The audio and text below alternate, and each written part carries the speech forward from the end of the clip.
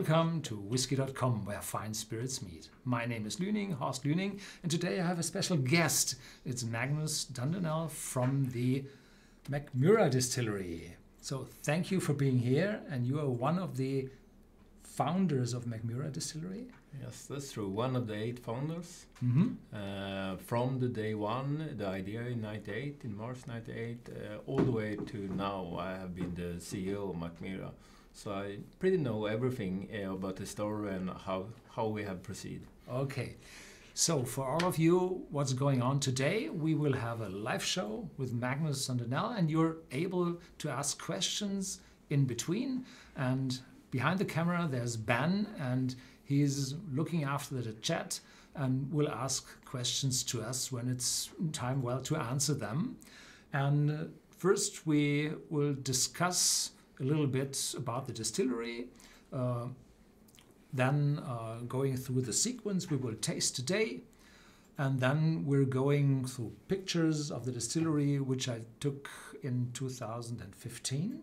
So there is a little change where you can probably tell us about, and then we will go into tasting of all these 4 whiskies, and in between there will be more pictures of the distillery and more detailed information you're able to tell us, which you don't find on those bottles. On the back, there's a lot written on the bottles on the back, but there's more. So it always takes a few minutes until the audience builds up. And so first, let me ask you a few questions about the history of the distillery. And you talked to me in the start, before the camera runs, that you had a first plant I know of, but you also had a small experimental distillery. Perhaps you start with the beginning in 1998, was it? Yeah, that's true. We decided after the first idea this was a ski weekend in north of Sweden, where we brought single malts, the 8 of us. And so we had a great whiskey buffet and wondered why isn't it a distillery in Sweden, a single malt distillery? It should be, because there's a lot of interest. Yeah. And someone late at night came up with the idea. We are not sure who. So someone came up with the idea. Why don't we start a single malt distillery, and the first one in Sweden? Yeah. So a lot of friends do this crazy ideas on the nights. Some spirits involved.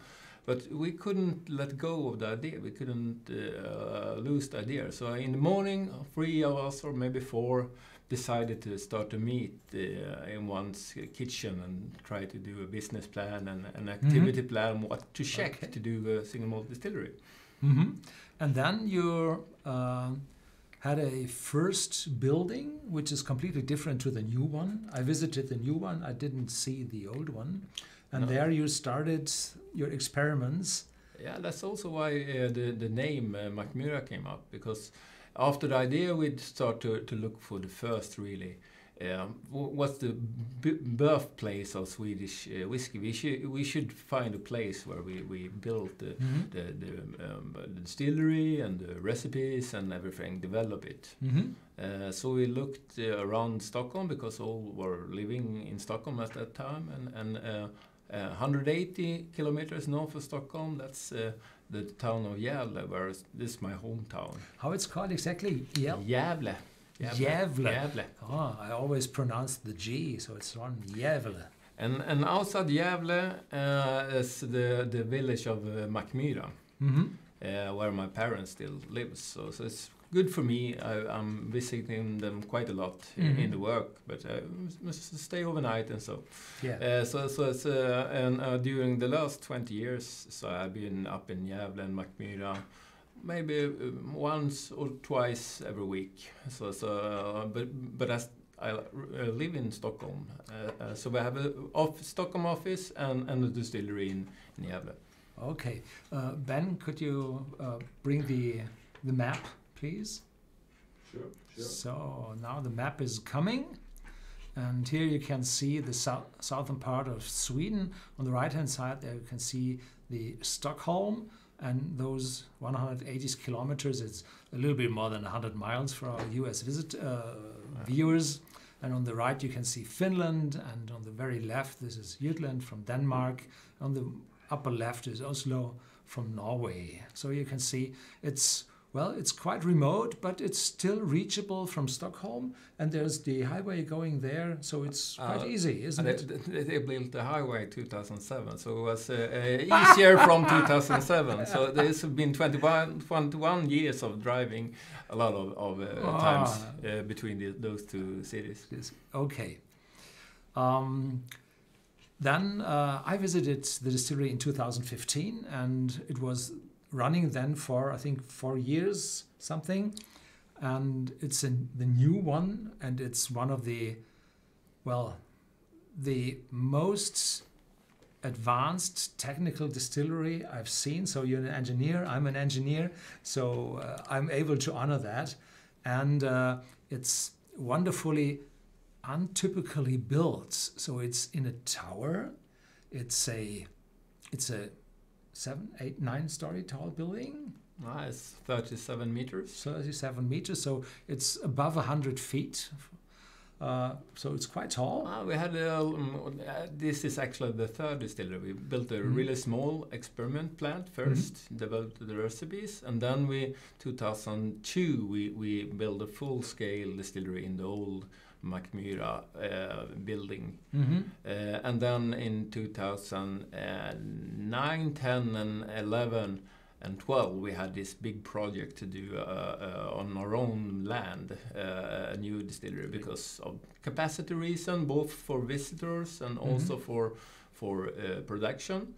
So we had a chance to do it right from day one, right environmental, climate smart way, and the dream was to use the gravity force. Yeah, so it's from the top to the bottom. And here you can see on this picture, this is the visitor center outside. We had wonderful weather then, so it was northern early summer. We will have a look inside that at the very end of this presentation. And the next picture, please.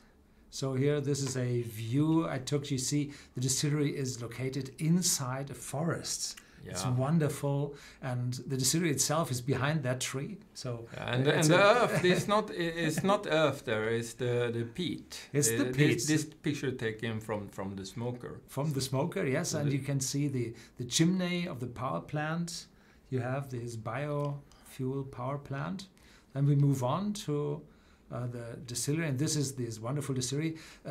From the one side is completely full of glass, so you can see all the distillery equipment on top of each other. It's interaction from inside, so you can actually you distill among the treetops, but you can also, as a visitor, see the production from the outside.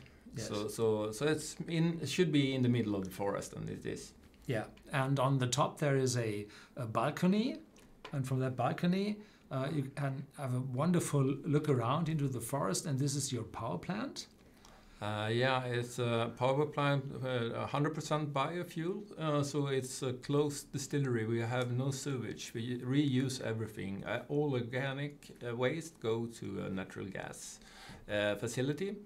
And for heating up, we use wooden ships from the forest. This is quite typical for Sweden. You have a lot of wood there. So I actually heard that we have 60 billion trees in Sweden. That's a lot of trees. But you see that from the top of the distillery. But the power, here's some of them. Yeah. This is the view, I think, to the Baltic Sea, and those tall buildings there is close to the shore, aren't they? Yeah, that's the city of Gävle, and actually that's my favorite church there you see in the middle. But behind that, that's the one of the paper mill plants. We're doing the cartoons on these gift boxes. So we actually can see a lot of the raw materials from the top of the distillery. And the power, the electrical power that you get from a hydropower plant? It's a small river just beside the distillery, and maybe 500 meters downstream. It's a hydropower plant, and so that's where we get our green energy from. And you just need, if I'm right, the energy to bring your your grains, your malt up to the top level, and then gravity goes on itself.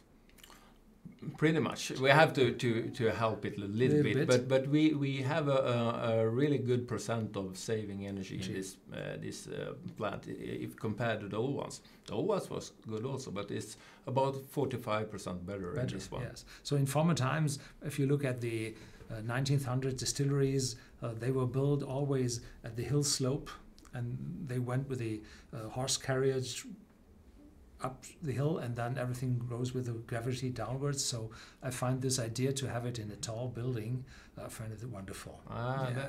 Because you are an engineer also. Yes. This is like an art. I really like that also. Yeah. So then we talked about which whiskies we would like to taste here in front of the camera, and there were 4 of them. One was a hidden one, which wasn't released yet, and the other ones came out, and you told me there are 4 main taste profiles, and we're lucky to have one of those each here. Probably not that lucky. It was intended to. So we talked about the sequence, and I had already 3 of them here on the cask during the tasting. And there's this Svensk Ek. Ek means oak, so the Swedish oak. Then this very new AI, artificial intelligence whiskey. Then this is the, how you call it, Vintersol? Vintersol, that's winter sun. Winter if sun. You translate it to English. Yeah. And then the Svensk Rök, and this is the peated one. Swedish smoke, if you translate that. So it's and that's the 4th taste line here. So it's representing the oak, Swedish oak, the more elegant style, the innovative finish with fun finishes, and then the Swedish smoke is special. Try to do something new to the whiskey community when we first started, and here are some of the results. Okay, then we're close to a quarter of an hour into the stream, and we will start with the first whiskey, the Svensk Ek. And this is also done in Sweden. It's not a Chinese box. No, it's all local raw materials. All materials, and this is all uncolored, unchill filtered, and all have your standard ABV of 46.1. Yes, that's the most common one that we have. Yeah, and it's now, this is very special. This is 10% Swedish oak. So Swedish oak is from the taste profile a little different to other oaks. Yeah, it's more herby, it's more forest-like, and it's a different style from other oaks. So it's a new taste to the whiskey. Well, I think we have introduced it when we introduced it, and this is the introduction product in that taste line. If you're going on old Swedish oak in a small cask, that's too much. Always black after 3 years. So it's very powerful and very lot of color from the oak. But 10%, that's enough to get the idea of the taste profile. So here we go. First whiskey, 4 to go. 3 to go after that. So here we go. It's always fun to see how good they open. Very good. And that the cork will always be good. Yeah. So we do not finish our glasses here because we will have a comparison at the very end, so stay tuned. We will work out the differences between those whiskies in the end. Oh, here we go. Okay. I hope they... Right. So, we have the main whiskey comes from ex-bourbon casks. And then, do we have a mixture or a finish with the Swedish oak? Yes, we after 4 or 5 years we finish it in 100-liter barrels. So it's very small, much smaller. So it's getting more powerful finish in the end. Mm-hmm. And some of them are from Swedish oak then. So that's where you introduce the Swedish oak. Mm-hmm. So it's quite powerful in the end. Mm-hmm. The maturation. Yeah. Skål. Skål. Oh, just so sorry, I don't told you that we first sniff. Oh yeah, but I was so thirsty. So we talked here for about an hour and had no whiskey at all. Oh.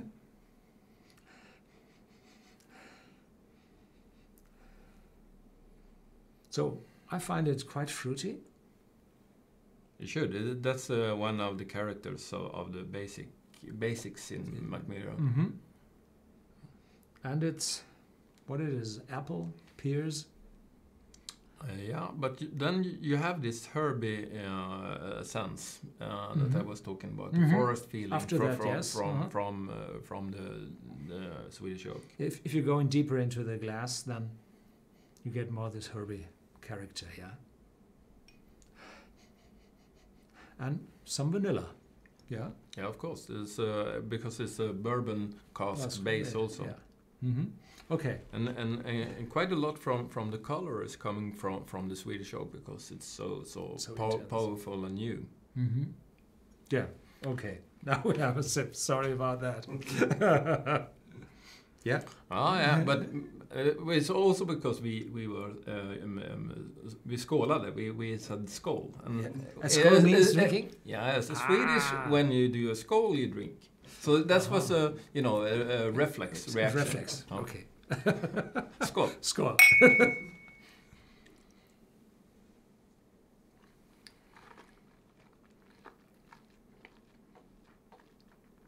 Mm-hmm.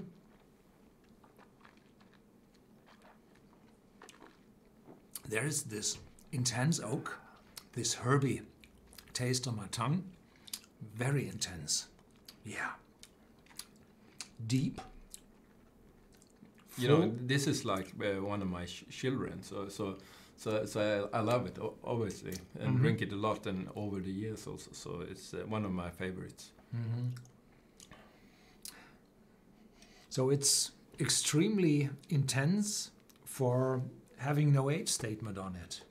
So you did not put the age statement on it because it's still 1 digit years old, so 5, 6, 7 years. Something like that, more 6, 7 nowadays. So they have developed in age a little bit over the years also. So it's a quite good age deal right now. But we choose not to put the age statement on our stuff. Yeah. We have done it once or twice, but mostly we go for the good taste. Yeah. And these Swedish oak casks, they are smaller. We use the small casks all the way. We're using 30 liters, 100 liters, and 200 liters, and that's one of the points of maturation. The time is important. The how new the barrels are important. How big they are, because how often the molecules are hitting the wall. Yes. And then the environment on the warehouse. So there is for our viewers the relationship between the inner surface and the amount of liters of whiskey in this inner surface matters, and the smaller the cask is, the bigger in relationship the inner surface of the cask is, and the more often the molecules interact with the cask. That's pretty much true. And the Swedish oak wood, we also char it very heavily. So it's very heavily charred. So this very heavily charred, typically people think about, now it has to be smoky. Oh no, it's active charcoal, so it takes out every sharp feints might be in there. It influenced the parameters of vanilla and toffee and those kind of flavors also. Yeah.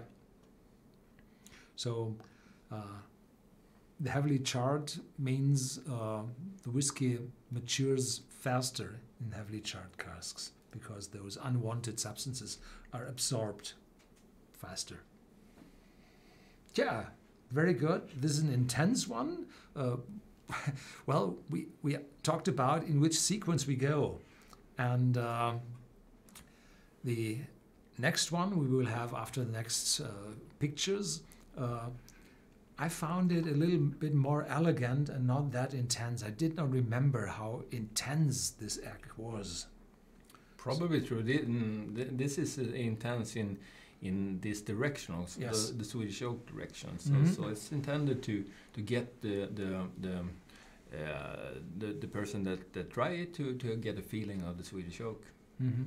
Yeah. So, okay, and not to get too much whiskey, I'll keep that in here. All right. And I follow you there.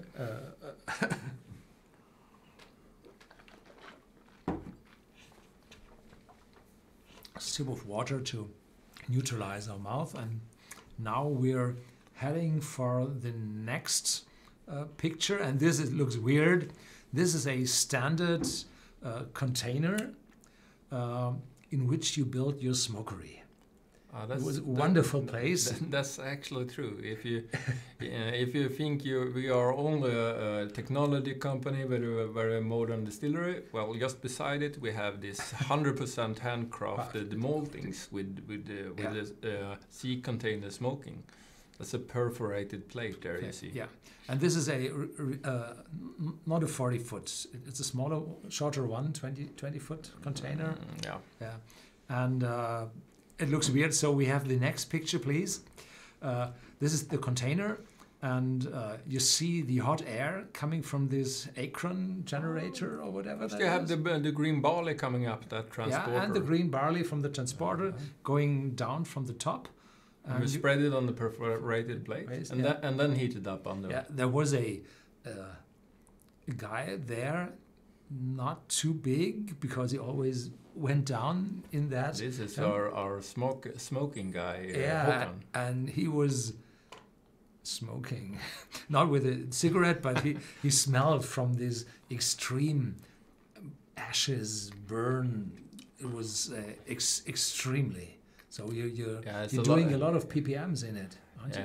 We are doing it's really heavily smoked, but we just using 1/3 in the mix than when we distill it. So the standard smoked recipe is 1/3 smoked malt and 2/3 not smoked, and then the extra smoked is 2/3 smoked and 1/3 okay, unsmoked. but we do not go very much in that because we will have the Rök at the very last. So this is a picture of the malt you get from local farmers in the area. Yeah, and then smoked in that kiln there. Yeah. So handmade. You looked after a barley company which smokes in Sweden, but you didn't find one. We decided early to just use Swedish ingredients and local ingredients as much as possible local. So you're closer to the distillery, the better. Yeah. So the smoked barley come from farmers around the distillery, and then we malt it, floor maltings. Yeah, I've seen that. Yeah. Small one, and then smoke it. And we have done all smoky whiskey from day one with only Swedish smoke. So that's the last one we're going to try. Yeah. But that's also a new taste to the whiskey world. Okay. And this is the view to the distillery from the back. And there are the stairs going up where we went up. We took the elevator downstairs, but we've seen how the malt is stored in bins there, in those tubes. Two green bins there, they're small bins. And one is for the smoked and one for the not smoked. Yeah. And in between you mount up the stairs and go a little further, and there you see this blue machine is there for lifting the barley up, isn't it? Yeah. And from there it goes to the left inside the building, and from then it goes by gravity. So this is the only part where you need additional energy to bring the barley up. Yeah, and here you also meet the malt if you're a visitor in the sky bar, and then you go out on the balcony and you can meet the barley before the malt before it goes down. Sky bar, I forgot about that to tell. It's wonderful looking above the forest, and if you then have some midnight sun, I think it's wonderful. It is. I agree.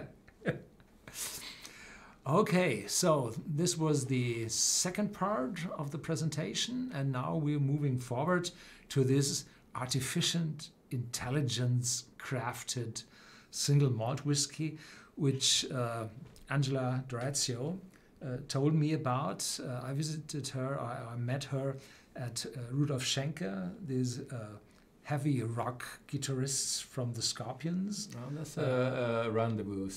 Yeah, so it was wonderful to see that house, and we had a tasting there, or we had a talk there. So there is it here on Whisky.com, so have a look at Angela Dorazio and the name Mackmyra, and you will find that video on our channel. Yeah, please have a small introduction to this whiskey. What is artificially intelligent with this whiskey? Oh, that's a long story, but the easiest way to say it is that it's a good tool for the master blender to analyze different types of recipes and different kinds of reviews on our bottlings. We have done 25 bottlings so far, and so if we analyze and take in information about those 75 bottlings, we can combine that with the recipes, and then we can, with help of this tool, we can pick out the most best combinations and new combinations. So this is a multi-dimensional analysis of the components, yes, of the recipes and the outcoming components. So if we from day one had a small group of future consumers that helped us develop the recipes of the Swedish whiskey, this tool can use the whole world to get information and combine it with bottles like this one, and then analyze it and suggest new recipes that we can, and then we can add some preferences and some specification, and the AI tool is learning a little bit and come up with another set of recipes, and then Anila master blender try them and get some feedback to the tool again, and then in the end this recipe came through and was the winner. So this is AI 01, so it's the first one. Yeah. So we can expect more to come. Probably, because it depends a little bit how the world will accept this whiskey and the idea of using IA as a tool also. But the specification on this one is to do a whiskey that many people like to taste and think is good. Not too harsh for those, not too weak. Not in a specific direction, but a soft whiskey that many people would like to drink. Then I googled a little bit about the company names I found on your website. So is it that this tool was developed by Finnish people? Yeah, the technology is made by Fourkind. That's a small Finnish consultant company. The computers were offered by Microsoft, wasn't it? Yes. So it's a combination of it's a cooperation between three companies: Mackmyra, Fourkind, and Microsoft. Okay. And Mackmyra and Fourkind is so small. They are bigger, but it's a good group together. We did have done a very fantastic job, I think, to get this project from idea to the result is this whiskey. So have a sniff, no skull. No skull. No.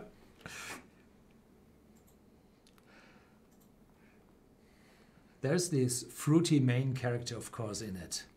as we had before. Yeah, that's Mackmyra as a base. And I have a little bit of sherry cask in it. That's true, because a lot of people like our sherry recipes.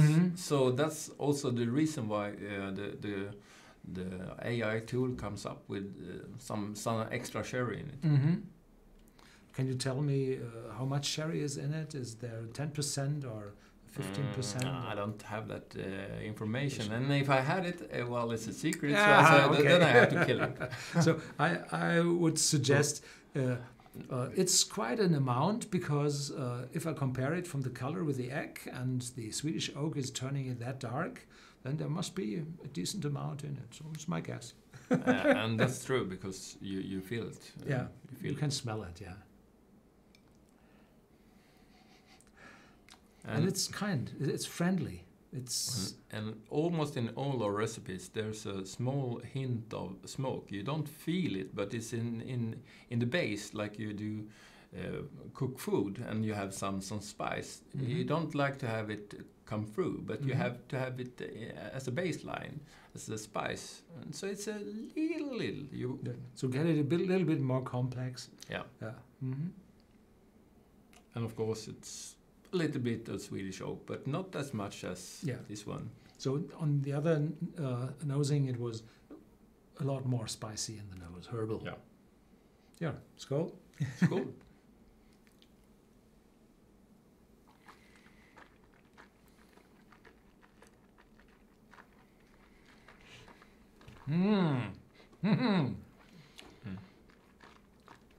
This one. This is, sorry to start with, so this is mouth-watering. This gives a little sweetness. It's real sipping whiskey. And some spicy, probably peppery notes on the tongue. Really running into my mouth. So it's asking for a second sip immediately. So it's dangerously sipping whiskey. Yeah. I actually was surprised. I find it really, really fantastic to drink. It's a whiskey that you can drink too much. Maybe, but many times. You won't get tired of it, because you're going to find new stuff in it all the time. But soft and sipping. Yeah, and it's well, showing a little citrus note as well in it. So there's many facets in it.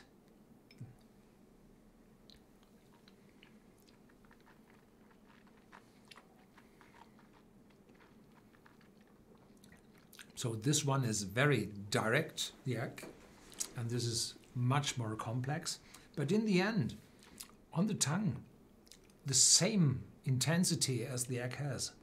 So it shows oak as well. Yeah. So it's wonderfully complex for a younger whiskey. So it's as well mixed from whiskies below 10 years of age. Yeah, also maybe it's a couple of casks that are a little bit older, but most of them are, and a few is young, but most of them are around 7-8 years. And it's both small casks and mid-sized casks and bigger. And when I say bigger, I mean 200 liters. That's quite small. Not sherry cask, yeah.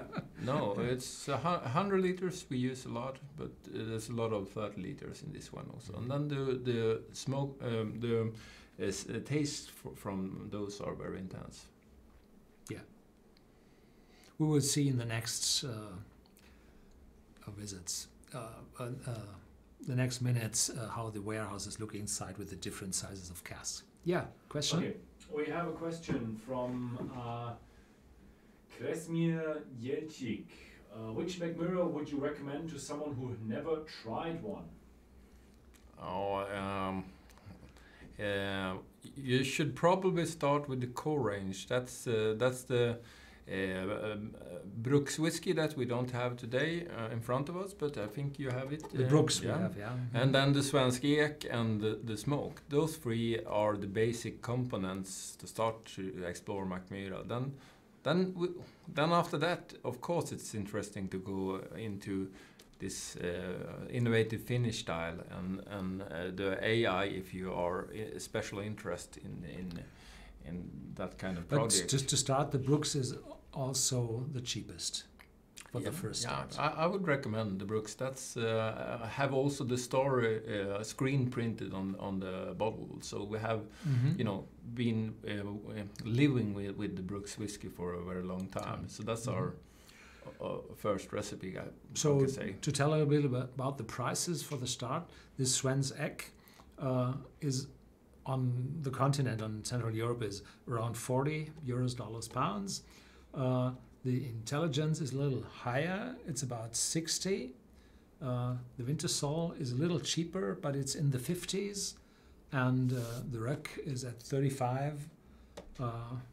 Yeah, but I think it's a 0.5 liter bottle. Yeah, so it's similar. So it's similar from the price to the other ones. Yeah. So, and the Brooks is a little bit cheaper. Okay, here we have a question about the maturation. Brian Campbell. Well, they don't pour sherry into it, do they? It sits in a sherry cask, yes. How long in the cask? This is the finish. Could be 1 year, 1.5. It's a little bit different, but as the finish side of it, where we do it on smaller casks, 100 liters. So 1.5 year. Okay, and there's another few things coming up about the United States. So, is there any whiskey going to the United States from you? Yes, we have one importer that helps us, Craft Lion. We have just started, and it's actually the first edition. That's the one before Svensk Ek, similar but not the same. So, and next whiskey gonna be Svensk Ek on place in US, and maybe it's gonna be more than that, but it's a little bit difficult because it's it's a 1 liter or 75 centiliter bottles, and we have 70 centiliter and 50 centiliter, so it's a new platform for us. That's why it's quite tricky.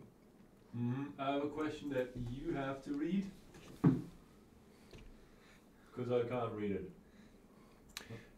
Can you read that? Yes, I can. Hello, Magnus. Are you a member in Old Jens? No, I don't think so. Could be, maybe. Okay. So yeah, that's the questions. Okay. So we're finished with the second one, and well, we'll not finish in an hour, but so we're good in time because we have a little bit more of time today.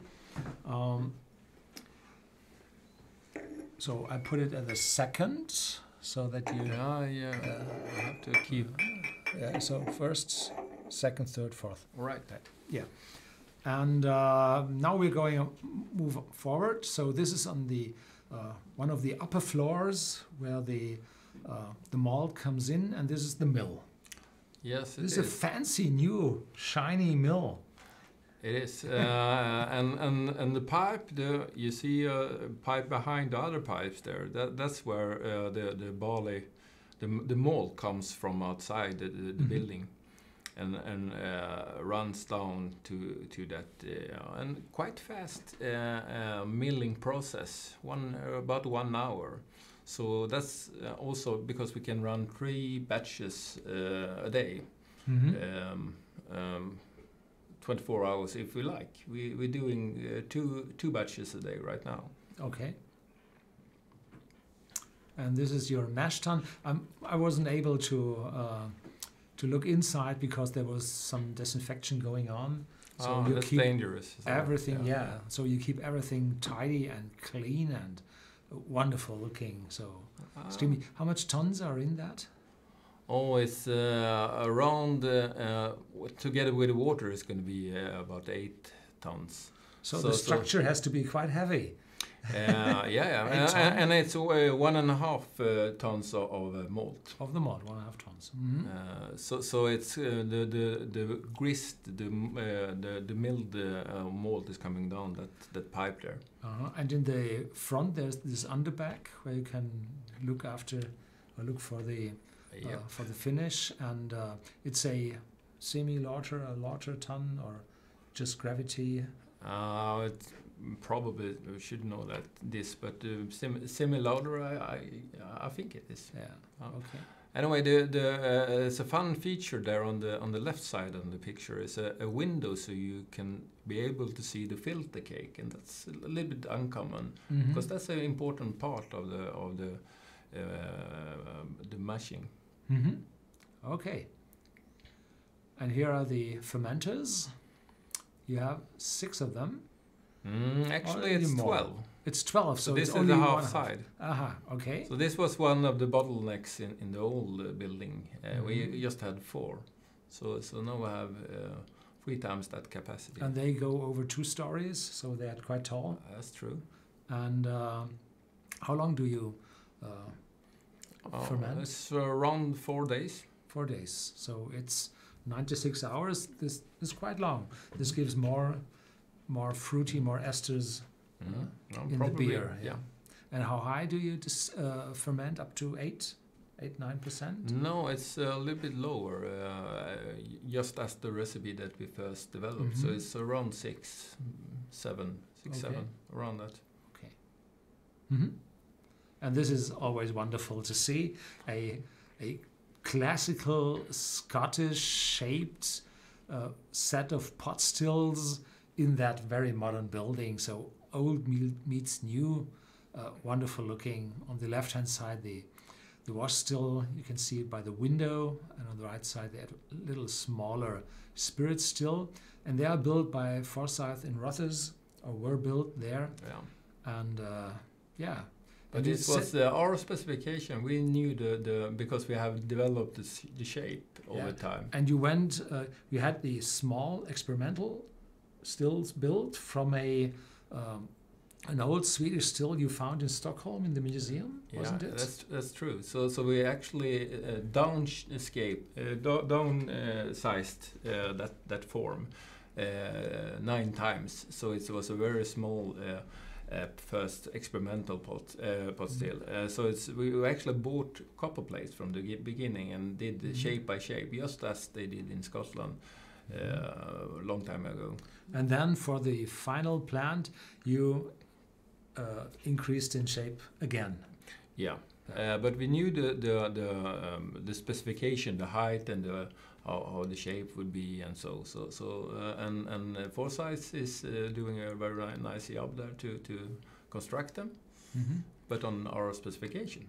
So you have a very little reflux. There's no reflux bowl. There's no constriction part, so you distill quite straight up, and the line arm is slightly slowing down, so every part going up over the top will condense and go down. There's little reflux in it, so this is a quite intense spirit you get from that. And we developed that over time in the first small pilot plant, and then the full-scale old distillery. So we knew exactly what we wanted. And this pair of stills was already used in the old still. You had to move that. No. It is brand new also. So it's exactly the same shape in the old still. So we have, you can say we have double, because we have the old one still there. So when demand increases very much, probably you reactivate the old one. That's a possibility. That's a possibility. But here's the unique thing here also. You're standing quite high up in the building to distill, so you have the forest just outside the windows. That's a nice feature. Yeah, typical others see just a wall from the next warehouse, and you're looking into the green. So a wonderful place to work. Yeah. This is what I found very, very interesting. Everything is automated. Everything is well controlled. Everything that is not manual is automated. The smoking. The handcraft parts, like the middle cut, we're doing 100% manually. Okay. So that's our skilled operators that do the cuts. You're allowed to smell? Yep. It's We open? don't have a safe like in Scotland. So we nose and we taste and we measure the time and the strength, and then we have you have samples to compare with. So you do a triangular test. Yeah. To do the exact right cut, and that is made by a wall like this. Okay. So and here we see. But the safety and all the environmental and temperature control and all that stuff is automated. Yes. And that view is of the condensers, and in front you see those glasses. There you can take your samples from, or what is those glasses for? That's an old style in Sweden. You call it a lighthouse or something like that. Instead of safe, you see the spirit and you can take samples from it. Okay. Yeah, I think this is the last picture of that series of pictures, and now we're going to the next whiskey, and I'm very happy to have that whiskey here because I haven't tasted it yet. It's one of the finished whiskies. This is a portwood finished whiskey, or it's tell a little bit about that. This one is finished on port wine casks, that we have transported from Valado, the port wine brand in Douro Valley. It's a small brand that used to go into the big brands port before, but since 20 years they are doing their own port, Valado. So that's the port wine we have done a cooperation with also. Wonderful color, isn't it? So I like that. So here we go. So it's wonderful, this box where you can see your sign here, and when you open it, it goes behind, and so it's very haptic. Yeah, so port wine means more fruity input. Yes. And what's the main whiskey before it's also ex-bourbon cask matured? Yes, the major part of our warehouse is we have started always with the number top selections of bourbon casks, so it's very fresh casks from the beginning, and then after 5-6 years they are ready to use for bottling or to continue to finish on smaller casks. So that's our style, and in this time it was used on port wine casks. Wonderful. This bottle, and there are those knobs in it. Yeah, they actually represent the 8 founders, and I think this is probably me. In the very front. And then in the bottom you have this symbol bottle, as well. Yeah. So I think whenever a distillery has its own bottle, you know that they are producing more than just a few bottles. So because developing a bottle and having produced it is really expensive. If you have small numbers, you have to pay for the form, the molding form. Yeah. So we made our own glasses with the form, and we know you need an awful lot of glasses until it pays off, so that the price comes down from the forms. That's true. Because glass is so cold, so hot, and the forms have to be really professional. It's quite a lot more of color to this, and that's due to the port casks. And it's a little bit more to the red and not to the brownish amber. And it's a ruby port that we use. Yeah. So that's very reddish also. Yeah. So I like port wine not the port wine. Port wine, matured or finished whiskey, I like very, very much. Even a little bit more than the sherry wines, finished whiskies. And if such a whiskey has a little bit of smoke in it, then it's my kind of whiskey. So Okay. some mildly whiskey together with the port wine finish, and that's mine. So you can have this first and then have the smoked one after. Or I'm doing a blend. So this is called Vintersol. So the sun of the winter, which is not very intense in Sweden. It's quite... No, but it's nice when you have it. Yeah. Well, it could be very cold, but you can, Swedes go out and have the sun in the face anyway, and really appreciate the sun in wintertime. And this is more berries. This is the port wine influence is there. Little citrus note as well. And I have some oaky notes. So there are no Swedish egg in it. No, not in this one. And it's typical. We're going in a direction with the port, so it's quite clear taste and nose of the port wine casks. Does it make a difference if you get these casks fresh and wet, or if they are lying around for 2 years and getting very dry? That's a big difference, yes. So you need them fresh to you just pour out everything and then they are ready to use. So then the wood is fresh also. Mm-hmm. Yeah, skål. Skål.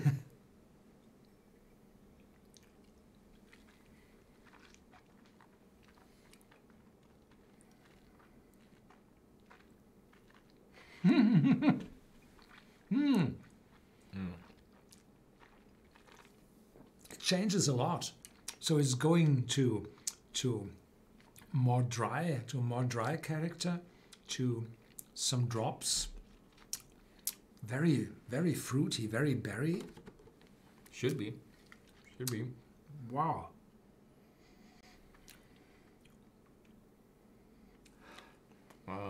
We're going to do that in the end to compare with the others. But that's my favorite, to go up and down the flight. Yeah. Because then you know the difference. The difference, yes. So we have typically every whiskey each. Yeah. And because we add that to our shop system, so that a customer can see that video and say, is interested in, and say, what do they say? So we will cut out this tasting and put it in there so that they have that's good. influence. So I try to look into it and give some more explanation. And in the end, we're going over that flight. This is also a part of our seasonal range, where we do 2 every year. And this is the winter season whiskey. Mm-hmm. That's hence the name, the winter sun. But there's also a nice thing to sit down when it's starting to get a little bit more cold, and have a whiskey like this. Yeah. A lot of sweet tastes. Yeah. Now, the vanilla is getting stronger. And there's a very, very light spiciness in the end. So it's much more comfortable, smoother than the other 2, which had this Svensk Ek in it. So it's a lot friendlier. Yeah, I agree. Although I think the AI whiskey is also smooth in a way. It's smoother than the Ek. Yeah. So the Ek is the most intense in the moment. And it stands out and go in a herby direction instead. But that's the point also. That's what we wanted. Mm-hmm. Yeah, very good. So you can see the color is really, really reddish. Yeah, so now the last... yeah, you can't see the name. Vintersol.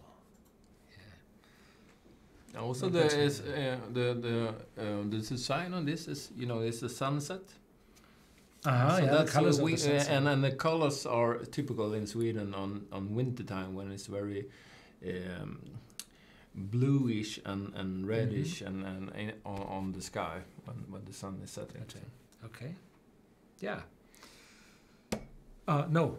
First the fourth video, and then you said, well, now let's go to the warehouses, and then you have quite a walk into the forest. That's a trail through untouched Swedish forests, and it's quite nice for people that haven't met the Swedish forest. There's a lot of blueberries, lingonberries, pine trees, of course. And the history of those warehouses was quite interesting. They were ammunition bunkers, weren't they? Actually, not this one. We have a warehouse. We have more than one warehouse that have been ammunition bunkers, but this one are actually new built. Okay. But with the intention of letting the forest grow over it, so the forest will take over in time. And only the towers will stand out over time. And there you can see this climate control. Is it for the whole warehouse or only for the area where the tourists are going through? Oh, it's actually one for every. There's 4 rooms in that underground warehouse, the forest warehouse. So every room have its own controlling tower for ventilation. So, but not to heat it up, but to keep it not too hot in summer. Exactly. And also you see the door is we can have a lot of people there, but there's a lot of safety also. So if something happens, there's a safety door to get out. But on the other side, it's very low temperature, so it's not very dangerous anyway, because the fumes are less. Yeah, you have to go over 23 degrees Celsius to get the ignition point for alcohol. But I think you will get unconscious before you reach the explosion level. Yeah. Probably. So I think there's a lot of red tape work in that. Here you can see casks you typically use. They are burnt on the inside. You can see the charcoal, and this is one of the very few casks which you can see cut in half in that direction. Not the other direction, like the table we have here. The cask is cut below the visible point here.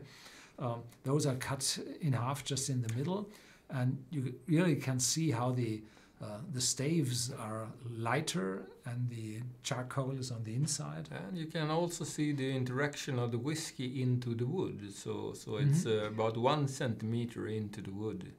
Then there you have the typical red layer, where up until where the celluloses were cut off into wood sugars and then caramelized. Exactly. And those are the typical size of your bigger casks. Those were those. That was a 200-liter cask. 200-liter cask, typical ex-bourbon cask. Typical. So, and here we see, you can see the numbers 9 and 10 there. Multiple rows of those storages, racks in it. And we have 4 rooms, and every room can store 1,030-liter barrels. So there's a lot of rows in each room, and maybe the room is 100 square meters or something like that. So not that big, but the casks are small and stored in shelves like that. Yeah, and you have multiple warehouses. Yeah, we have like 7 others on different locations. Yeah, and here you can see those small casks which mature quite fast, and in the back, in the middle, you have this lying 200-liter cask, and there are multiple choices how you work with that whiskey, as you told me. One is to have a base maturation in those casks, and then to bring out a whiskey for a customer quite fast, you can fill from those big casks to the smaller ones and bring the taste up in a shorter time. Pre-stored 4 years, then 1 year on a small cask, you have a fantastic whiskey. But then if you fill new make in the 30 liters, after 3 years, that's the legal time for whiskey, it's pretty ready actually, because it's so small. Yeah. So if you have a new Swedish oak cask, you should take it after maybe 3.5 years. Bourbon maybe 4 to 5 years, but it's a best before date on 30 liter cask actually. So you can't store it for 10 or 15 years. Yeah. Then you have to go up to 200 liters. Yeah. So that's the interesting part. We had some experiments here with smaller casks, and we had a 3 liter cask something, and that one was after 6 months it was well over. Yeah. So it was difficult. So 30 liters. There was a coincidence in the beginning because the positive was the output was 30 liters. So we made 30 liter casks. A good experiment. But then we started to love the 30 liters because it's easy to follow the maturation. You can take samples every 3rd month or something, and things happen so fast. Yeah. So after 3 or 4 or 5 years, it's a fantastic whiskey you have. So that's why we use them so much, both in the bottlings and also as private casks that you can buy. Yeah, very good. And this is the cafe from the visitor center. Actually, a restaurant, and that's by also. Well, we use it as a good food pairing together with whiskey. But it's also the law if you like to serve drams to visitors in Sweden and an open bar, you must have a restaurant to serve food also. So okay. that's one of the reasons, and because we have that obligation, we decided to do a full whiskey and food restaurant.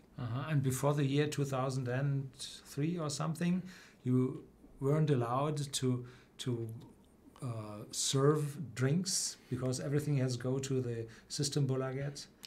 Systembolaget, that's the monopoly for selling bottles, but restaurants can buy bottles and sell drams too. So we have a alcohol serving permit. That's what we have in this restaurant. And before this restaurant, well, we could just use it for closed groups. So very tricky if you are as a visitor come and we can't serve you a dram. Yeah. Everybody likes that, and now we can that. So we are happy again. So in the US there are some distilleries in dry counties where you aren't allowed or weren't allowed to serve whiskey. So it's really it's so similar. It's similar. They want the taxes, they want the employment, but they didn't want to have the whiskey served.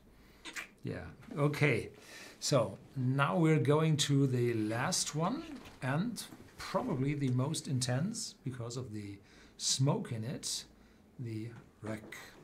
Rök means rökery from the fishing. Those is rök means rauch, smoke. Yeah, that's smoke. Yeah. Okay.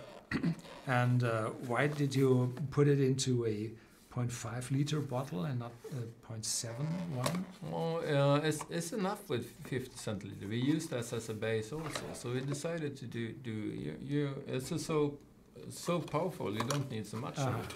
So it's quite enough. There's a quick 2 questions. Oh yeah, please. Brian Campbell, temperature controlled. I guess that's referring to the warehouses. Okay. Are they temperature controlled? Yes and no. It is quite controlled because it's under earth, so it's quite same temperature all the time. And if it's very hot, we use temperature control to get below the dangerous points again. But most of the times it's around 12 degrees in our warehouses. Okay. And quite humid. So, Derek Beckman, did you get those racks at IKEA? kidding. Could have, but no, we didn't actually. Okay. Okay, so this is from the color. It's lighter from the color. So which cask is this from? Oh, this is one of the most complex blends that Anila, our master blender, do. So it's every different cask probably, but with different smokiness. So this is a real master blends product. Okay, and how high is the peat level around? Yeah, I would say maybe 20. Okay, maybe medium. Yeah, maybe 18 or something. But we haven't measured that way because you measure on the malt, and we don't use 100% the same malt in the bin. And what's about the juniper twigs you talked about? Yeah, that's what's in the beginning also. What's the Swedish smoked style? That was a question we asked ourselves in the beginning. So we did a lot of experiments of different styles to smoke barley, to get smoked malt. And this one came out as a winner after a lot of tryouts with ourselves and also future consumers. So it's a crowd-sourced smoke, a real Swedish smoke. So Swedish, because they write here, or you write here on the label, it was a Swedish, or it is a Swedish tradition of preserving food over fruited juniper twigs. Yeah. So we used a lot of old Swedish smoking methods, and this one was with juniper twigs and with peat from the nearby moor. And actually it's a Baltic Sea bottom from the beginning, and the land race of the ice age have raised it up to when the ice went away, then the ground comes up. Yeah. So it's 10,000 year old ground.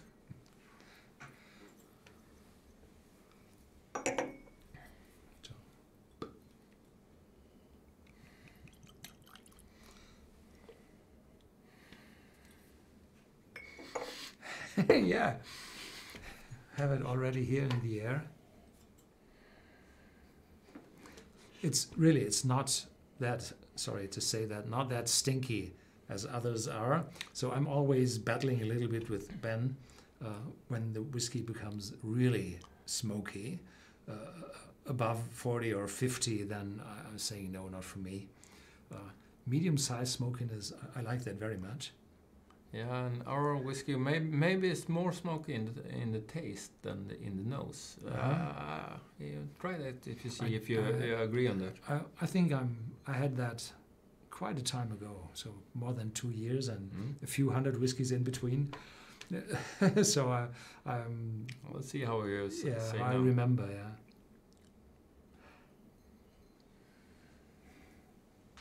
And when your nose get used to the smoke, then there's a little oakiness behind. Yeah. It's a nice balance in this one. The fruitiness is there. The juniper, that's more of a forest fire style. Yeah. And the peat is not the same peat as in Scotland, but there's some pepperiness in this one. And it's like a tobacco tin. I don't like tobacco at all, but when somebody opens a tobacco tin and you have this fermented tobacco not burning, I like that smoke very. That tastes very much. Yeah. Yeah. Skål. Skål.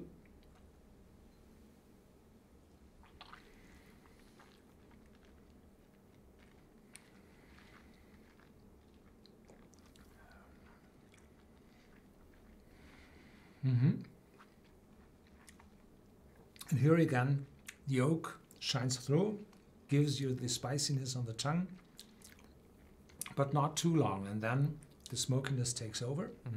Salty flavor on the lips. A little bit salty, yes. Long after. So, but this saltiness isn't able to come from the whiskey because those ions should stay behind during distillation. Yeah, sure. So it's just a remembrance, or is it comes from the spray from the sea? How far it is away, or? Oh, I think the smoky process as such gives some salty, peppery feeling. Okay. It's on the lips, really, yeah. So I once took a few salt crystals, 3 of them, put it into a whiskey. It was undrinkable. So this remembrance of this salt is so faint and small, you can't repeat that by a salt crystal. Impossible. So I think if you like a smoky whiskey and you just remember this is a mid smoky gram, you're gonna like it. But I think it's gonna work also on those that don't have tried so much smoky whiskey, because you have the fruity flavor comes through and it's balanced. Yeah, and it's not that hospitality phenolic disinfection smokiness, but as you said, a wildfire. Yeah. Yeah, so we are through with those, and yeah, now we have to go down the flight and say which of them tastes best. So this was the Ek, and this was the AI.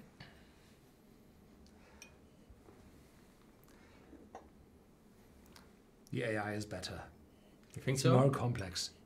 I have a problem to say that because you know, this is like my children. You can't say that one is better than the other. It's just different. Yeah, there's more depth in it. So this is it, and now the port. So I'm very much on port. So probably this one. So you feel the difference now when you compare? Is the port is standing out very much for me anyway. Yeah, but in a good way. In a good way. If you are down to like port today. But the AI is more complex still. I can agree on that. It's complex, but elegant, but complex. Yeah. That's interesting. And the port is very much on my side, but this is more rewarding. For me, it's always the time of the day or time of the week or my mood or my feelings. So it's a whiskey for every occasion, and I think I'm a happy man because I can choose a lot of different Who has styles. its own distillery. Yeah, so I find the AI really standing out. Everybody knows that I like smokiness, I like finishings, like those two, but the combination, there is a sherry part in it, and there is a very probably hidden small part, as you said, smokiness in it. The AI stands out for me. Yeah. I'm also very satisfied with this outcome of the, you know, a small project from the beginning, but a very, very successful one.